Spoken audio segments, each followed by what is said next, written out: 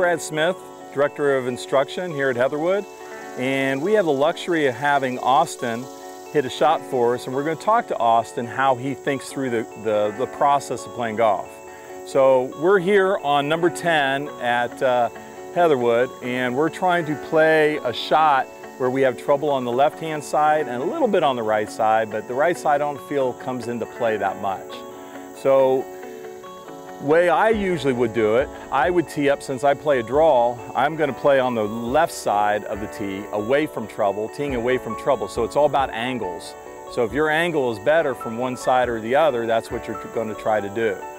So Austin likes to play a fade with his driver. However, he plays a draw with most of his other clubs. So we're going to talk to him about how he would play this hole. So we have a dog leg left, and with this yardage book that he's used to using through college and now as a professional, he's going to look at the yardages and know how he's going to be playing this hole.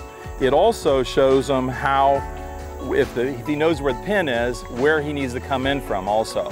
So he may change his strategy where the hole is. So on this hole, we know the pin is on the right-hand side, so he's probably going to play a draw, but we're going to ask him.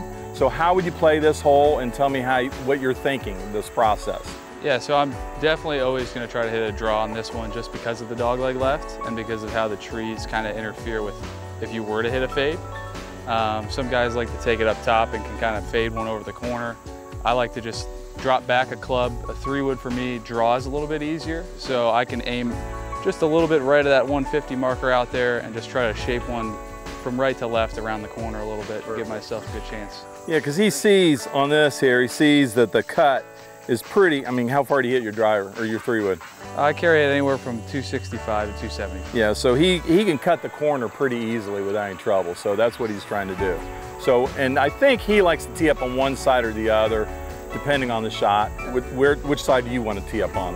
With the draw, definitely I would tee up more on the left side of the box. Okay, perfect. This hole, sometimes I might tee up a little bit more right, depending on where the tee box is located. If it's on the far left side, I would definitely go a little bit right just to give myself a little bit more visual of the fairway. Good. But today with the tee box more centered, I'll tee up on the left side to give myself the room to hit the draw on this shot. Perfect. So it's all about angles. Perfect. So let's see how he does this. And one thing you should be watching, he runs a great routine. Very important. Why do you run routine, Austin? It's important to keep it the same over every shot. So I have a checklist, kind of, you could say, that I go through in my head, and it's just a system to keep me in the shot and make sure I do it every shot beforehand. So it's all about staying focused.